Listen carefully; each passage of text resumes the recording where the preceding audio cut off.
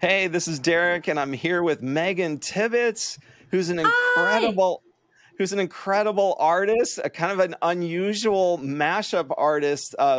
She plays the harp. She plays, I think, many different instruments, right? Harp is not your only thing. Yeah. Right. Yes. And you're into R&B music, which doesn't traditionally go with the harp. Indeed. So yeah, I love this. And in fact, it was really fun because I think when we first got introduced to each other by New York Times bestseller Bob Goff, who's a good friend of yours, you had just been in a TikTok video with John, the gospel artist. Trying to remember Jonathan his name. McReynolds. Oh, Jonathan McReynolds, and there was another one as well. Oh, Fred Hammond. Yeah. Fred Hammond. Okay, I don't know why I was thinking John. Fred Hammond. Yes. And they were both like, I remember seeing the Fred Hammond one, and he's sitting there watching you cover one of his gospel songs on the harp. Crazy. And he's singing along with it. How cool is that? Mind is blown. That was insane. That was literally insane. Yeah. So wow. Congratulations on all that, Megan. It's so cool. Thank you. To see. Thank you so much. Thanks for having me on your podcast. Yeah. So tell me, I guess let's start with Bob Goff, because you've been doing some of Bob's retreats here recently. Yes. So just tell me how you guys met, what you're doing with him. Yes. I am a huge fan of Bob Goff. I have been a huge fan for probably as long as I've been in LA, so 9 or 10 years. I remember it was the first book I bought from Barnes & Noble as a out of college, poor, trying to live in LA person. I thought, I don't know what to buy, but I have money for one book. This book looks cute, has balloons on the front. Let's buy it. And then I would sit in my break room at the Fireman's Credit Union where I worked at as an assistant. And I would read Bob Goff's book and just was so inspired to live a more vibrant and exciting and purposeful life. And soon after that, he came to my church called Oasis in LA. And I fanned out so hard. Bob, I love you. And I was singing that day at church, and we just connected, and we became friends. And then some months later, I remember getting an email from him, and I saw it in my inbox. I thought, no, this could not be right. And I opened it, and he wanted me to come and play the harp at one of his events. And I lost my mind because I was his #1 fan. And then we just built this sweet relationship. And then became friends with Maria. And then he bought the retreat center outside of San Diego, and I started playing it regularly at those events. And it has been the joy of my life. I have been doing that for maybe a year and a half or so now. Every couple months he'll do his retreats, and I get to come play at some of them. And then we went on a bus tour together with Maria and Bob and our friend Taylor, and toured the South and a little bit of around the US a bit, and it was the time of my life. So Bob has become a great friend. Yes, and he's the reason why I know you. Yeah, right. Yeah, he introduced us to each other, so that's awesome. So then I kind of started following you on social media and find out that your popularity really is coming mainly through social media, which I find interesting because this is kind of the new way, right? Like you've had several posts kind of go viral or semi-viral on TikTok. And this is the dream I think a lot of artists want now, is like, you'd much rather have, a hit on TikTok than say radio. Right. Right. I mean, both would be ideal. Yeah. Right. Yeah. So that's awesome to see how you're just kind of organically growing. And so from a music, like I kind of geek out on music business stuff. And so to see that happening organically is really a healthy sign. So yeah, just congratulations. Thank you. On that. That's really encouraging. It's been a crazy journey, especially even just, growing up knowing and valuing humility, and then having now the latest way to do anything with your career, if you're in music, is to promote yourself and and put yourself out there and do everything that I was taught was the opposite of what I am, trying to do. So it's been an interesting balance, and actually like a really tricky thing to hold, and not play the comparison game, and not get on there and get discouraged about what everyone else is doing and their highlight reels. And then, it's a hard balance to know that I need this social media platform, but to know that it's a very tricky space to hold well and still maintain my identity and who the Lord has made me to do, and who he has made me to be, and the message he has created me to communicate, without getting wrapped up in all the other stuff. So. Yeah. So do you think about that much? I mean, like, some artists just like, I don't care, I'm just me and I'm just posting stuff and whatever. Some people are very methodical and thinking, I've got a content calendar and things like that. So how do you think of that? How do you think of your social media game? Do you have a plan? Is there a master plan, or not really? You just kind of do you, or what? Yeah, I try to, one, it takes intentionality, but two, I always try, for my mental health and for the health of the people that are following me, I understand that these are actually people that the Lord has entrusted me with. They're not just, a bunch of numbers, this looks cool. It's actually, the numbers hold weight, because I need to be thinking about, how does God want me to serve these people? Because that's why he's giving them to me, so that we can partner and deliver a message of encouragement and hope. And this actually, I try not to make my Instagram and places about me, because that's where it gets messy. So I want it to be, an encouragement and uplifting, so that if someone comes across my page, they actually are joining in the mission that I'm trying to do, is just help people move forward out of their fear and become the fullness of who they were made to be. And so, yes, it takes vision to constantly be like, Instagram is not the king of life. Right. God is the king of life and of my life. And so always placing things in their proper place, or else it gets messy, but also being really intentional, because there's a strategy behind all of this. There's being consistent. There's what I've found is a kind of a niche place that is starting to get some viewership with the harp, and so figuring out how to use what God has given me and use it well, and use it strategically to build an audience, to get a great message to as many people as I can. And who are your inspirations? Like, who's on your playlist right now? Who are your kind of deepest inspirations? Yes. My writing inspirations have always been, and it continues to evolve, and obviously when new artists come out, but John Mayer and Sarah Bareilles are the artists that, if I needed some writing inspiration, I would listen to them, and the way they put their words together into stories, and painted these gorgeous pictures that I wanted to portray. And even the simplicity of their production, not that it's easy, but it was approachable for me as a listener that started off on guitar, and as primarily acoustic guitar driven artist, but now adding in the harp. So they were huge influences. Brooke Fraser really inspired me, and actually helped me figure out what direction I could go, being a person who loved Jesus, but still wanting to be back then in the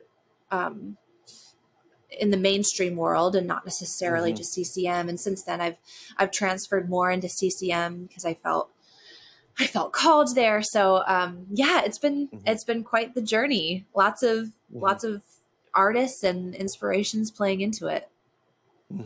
For the listeners who don't know, CCM is Contemporary Christian Music, by the way. So this kind of little good call, little 3-letter acronym. We call them TLAs, three-letter acronyms. Yes, very good. Yeah. So yeah, I mean, I love John Mayer as well. Like just his stylings, musical stylings, just an intuitive sense of really what people want to hear melodically and stuff. And the other thing too, maybe this kind of crosses over with your stuff, because we're often told in the music industry, like, you have to tour with young instrumentalists and musicians, and you have to look young, blah blah blah. And John Mayer tours with some of the oldest, like, black dudes. And they're amazing. Yes, like, I just got to see him at the Staples Center. Yeah, and he just has the most talented, seasoned artists and who back him, like, on the planet. And it's so refreshing to see, like, he just bucks the trend of, like, don't pay attention. Vice. No, right. I want slamming music. Yeah, so I love that. Yes. So then, okay, we talked about Bob Goff also. So we talked about music inspiration, but what about other kind of influences in terms of, like, either poetry or other forms of art that influence you? Okay, we mentioned Bob. Are there others too that have kind of fed into your life that you kind of draw inspiration from? Yeah, definitely. Authors like Bob and Donald Miller. I have loved his books. I love Glennon Doyle. Her books really inspire me to write, even outside of music. I also love to write written word. So I'm very inspired by her writing. And do you do spoken word stuff, or just? I don't. No, but I write. So I'm working on a book. Okay. Yes, that has been on my heart for a while. And then A.W. Tozer is always going to influence me. He is full of wisdom, and he does not sugarcoat any of that stuff. So it's a nice little punch in the face when I get to read A.W. Tozer. He's one of my favorites. Right. Yeah. Yes.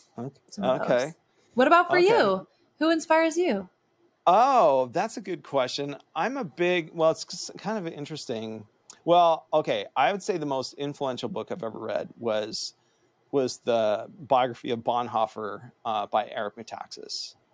To read the unabridged version of Bonhoeffer's life. So Bonhoeffer was a German theologian whose dad was a psychologist and kind of advisor to the Nazi Party early on, in the rise of Hitler's power. And then his son, so I'm trying to remember Bonhoeffer's. Everybody just knows him as Bonhoeffer. I don't know why I'm spacing on his first name. So his son became a theologian and became one of Hitler's most ardent critics, and was warning the German church about the rise of Hitler and how the church needed to reject Hitler's power, because that was one of the first things that Hitler did, was to try and get churches to sign on to say, hey, if you endorse the Nazi Party and Hitler, we'll leave you alone. Right? Hitler was going around trying to get churches to sign that. And so anyway, so the life of Bonhoeffer is just an amazing story.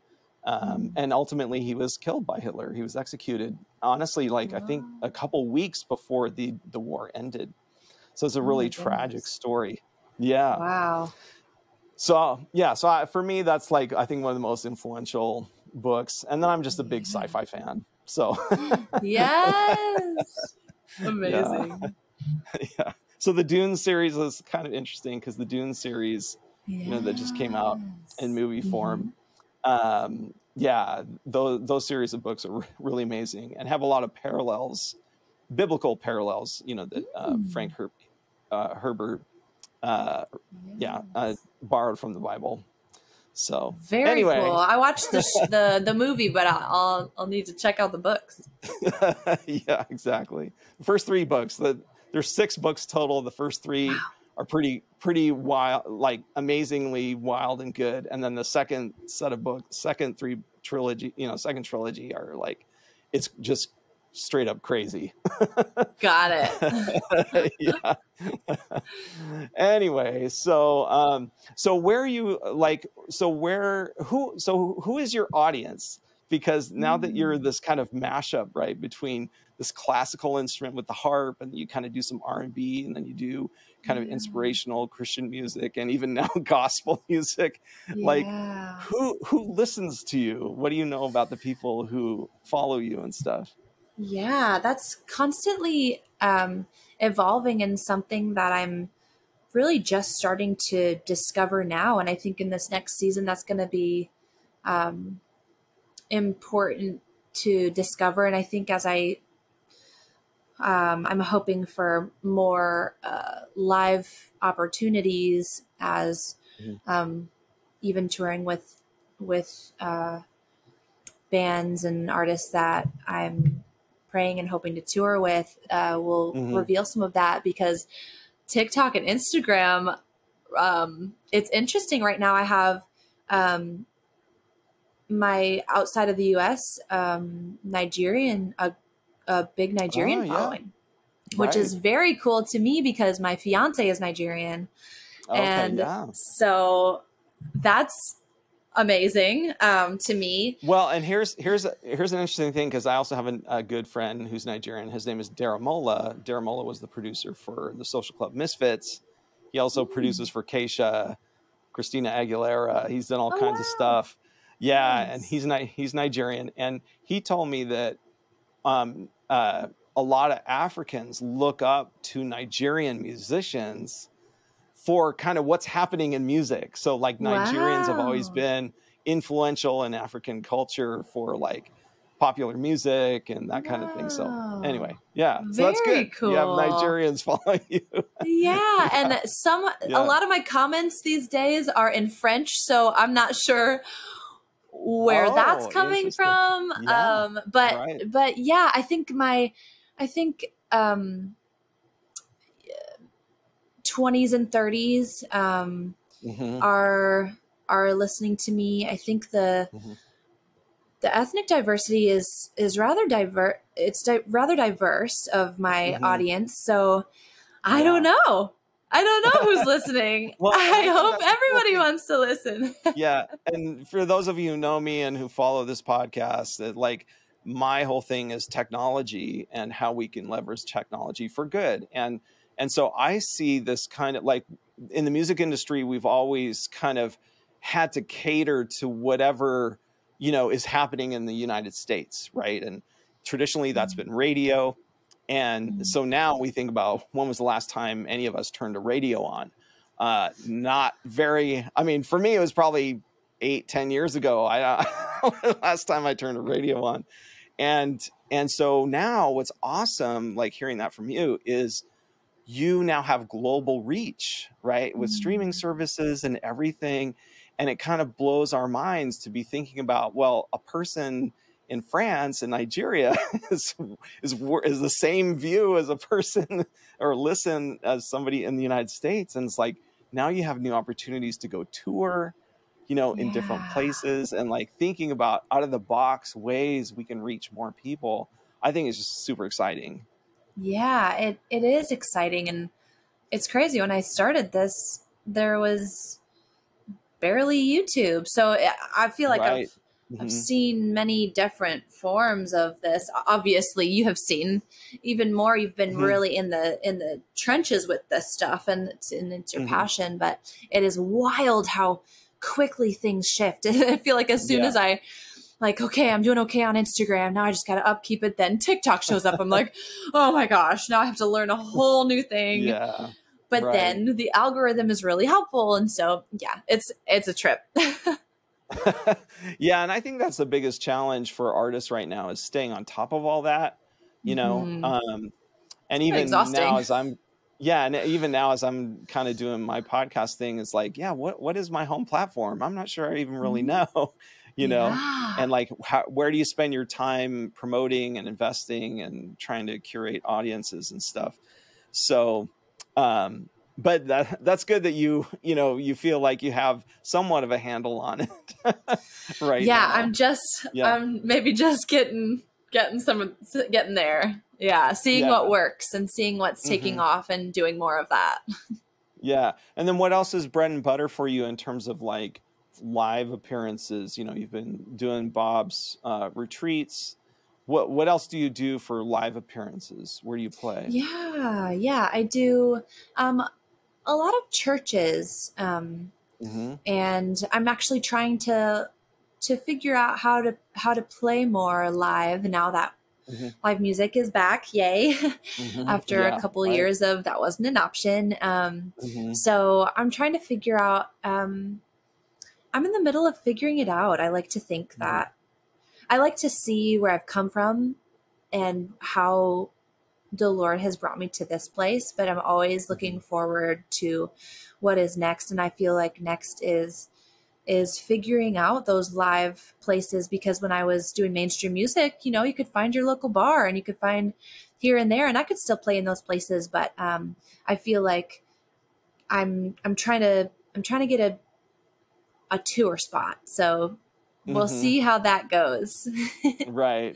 Yeah, exactly. Well, and the reason why I'm kind of bringing that up after we're talking about social media numbers is because most musicians need to kind of know how one feeds the other, right? Like you can't, like, you can have a social media following, but you really won't have much engagement unless you're engaging with people in real life, because then they feel like, hey, I saw you, or I just stumbled upon you at, say, Bob's retreat or something. And then all of a sudden, like, wow, I love you. You're amazing. And then like, now you get the follows on social media. And then that leads to engagement on social media. And so it's this nice symbiotic thing. You can't have one without the other. And I think I feel like there's almost like an overemphasis, right, on the social part, the social media part of it. And it's kind of, I like, I've done A&R stuff forever. And when I see that, you know, hyped up numbers on the social side, doesn't mean that you can get people out to a show. Right. You know? Absolutely. You know?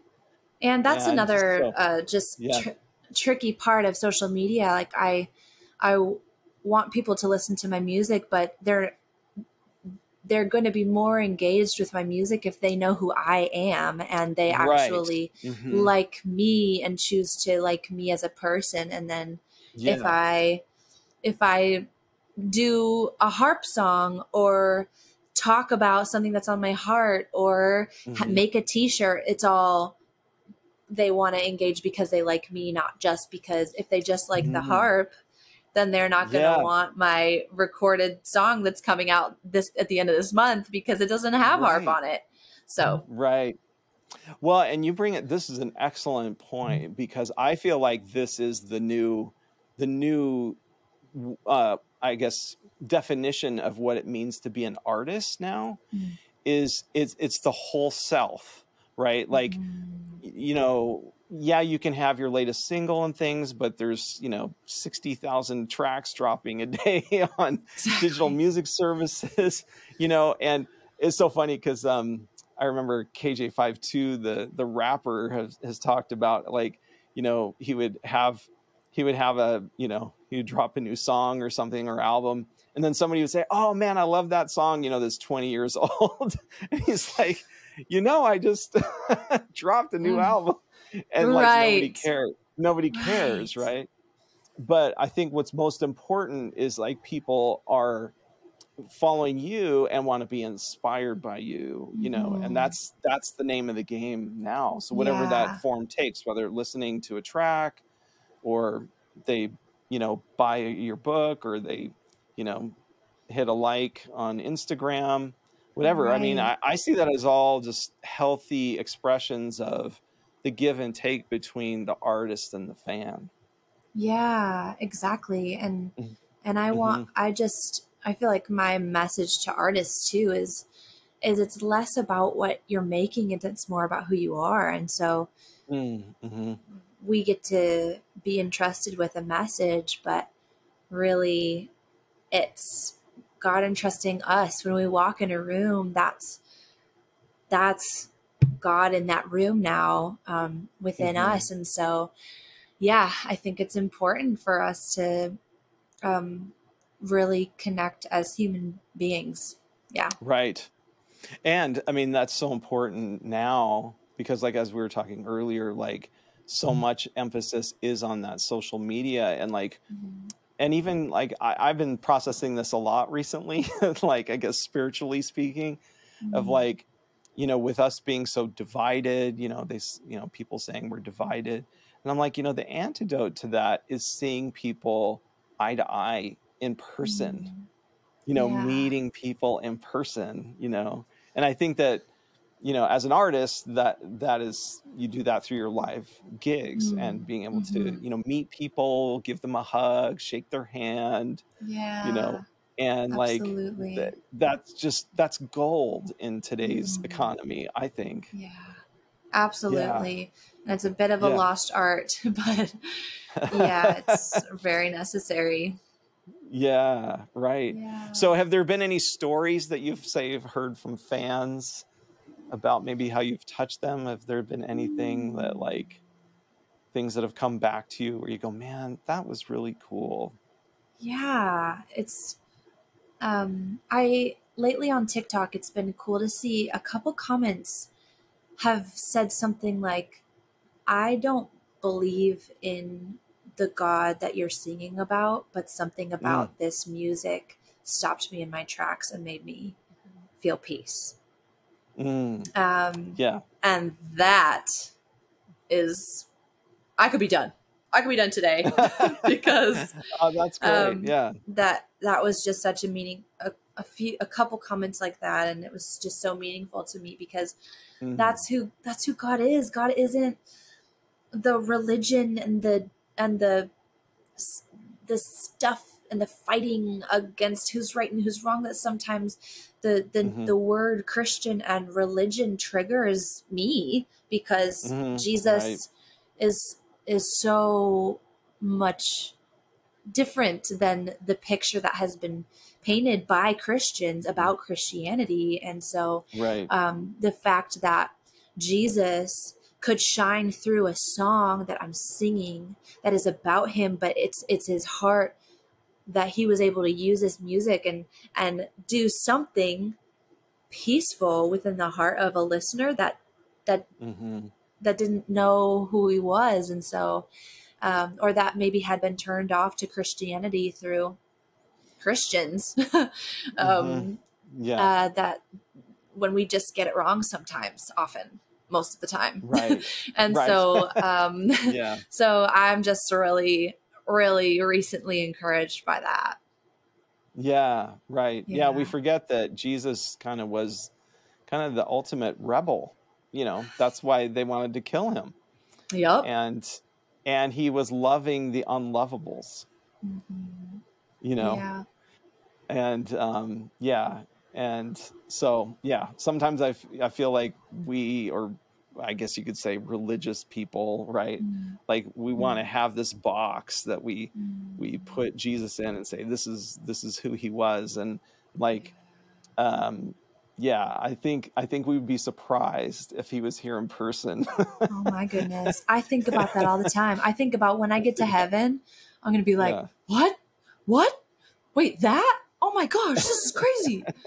I think we get so much of it wrong. And Yeah. I mean, grace Yeah. is everything. So, Yeah, my favorite story really from the Bible is the woman at the well, because Jesus had met this person, a Samaritan, who was kind of, essentially a rejected group from the Jews of the day, of which Jesus was one.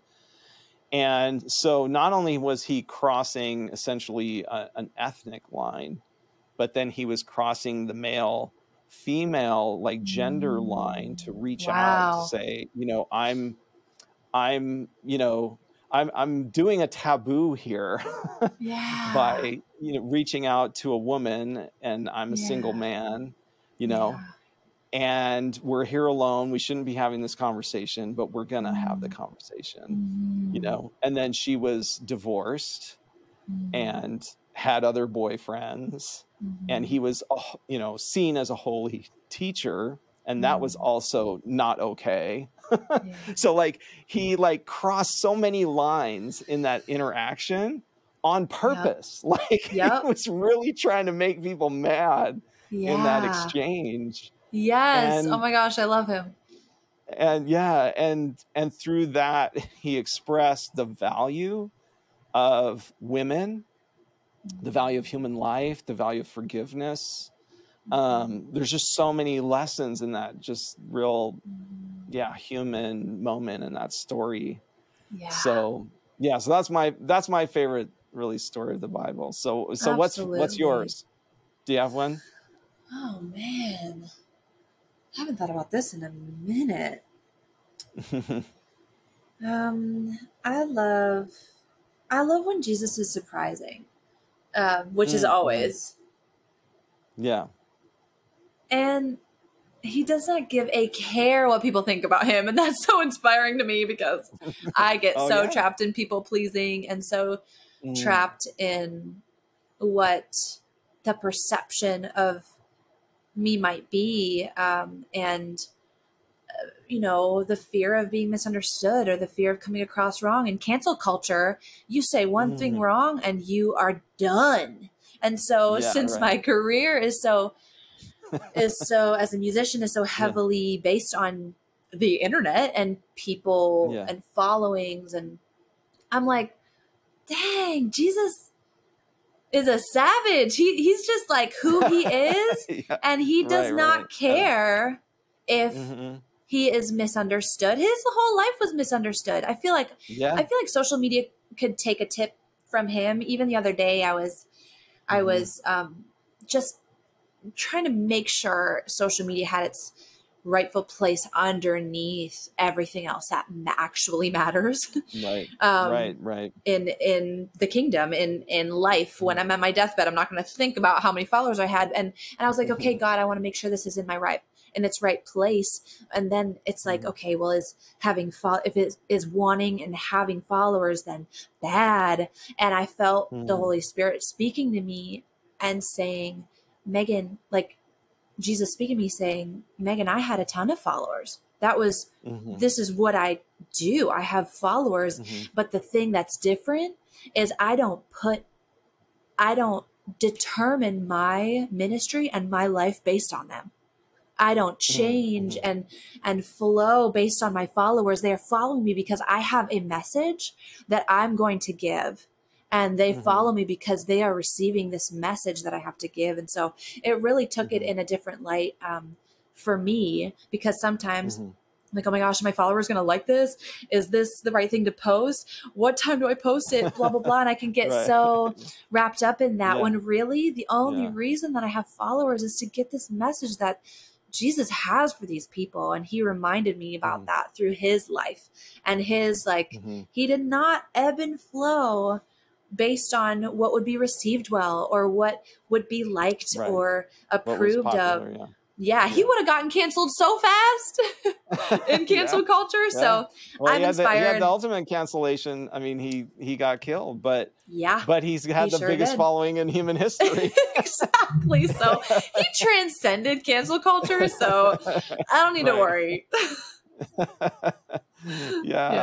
So okay, Megan. So so you have some new music that's going to be coming out here pretty soon, I think, and you've hooked up with a group of other artists. Tell me a little bit about that.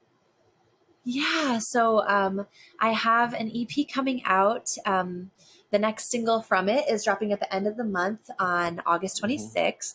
So I'm really excited. This is a song that I wrote actually in a season where I had given up music in order to get my identity right. And so I feel like this has been long in coming, working on it for a while and been sitting on it for a while. And now I have partnered with a distribution company that's helping me get my music out. And so I'm really excited about having a little team around me. And I really like these guys at this company. So they're called Wings Music Group, and we're distributing, they're helping me just get it out there. Because everything else I've distributed on my own. And then one song I distributed with a friend, Sam Fisher. But yeah, we're going to give this a go. I'm excited. Would love if anyone listening would check it out. It's called Solid Ground. It's dropping at the end of the month. So I'm really looking forward to it. That's awesome. And then how do we find you on social media? Yeah, so TikTok and Instagram is at Megan Tibbits, MEGANTIBBITS, and that's where most of the stuff happens. And then, of course, Spotify and Apple Music, wherever you listen to music, also YouTube, Megan Tibbits. So, yeah. Yeah. And if we want to see you live, you can just go. Do you have a website too? I do, megantibbits.com.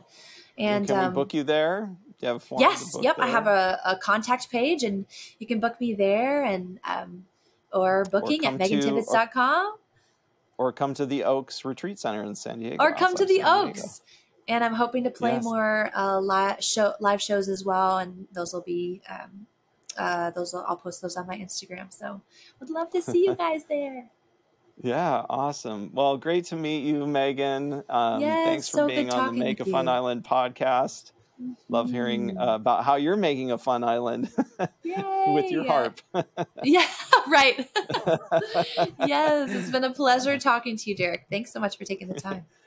Okay, we'll see you next time. All right. Bye-bye.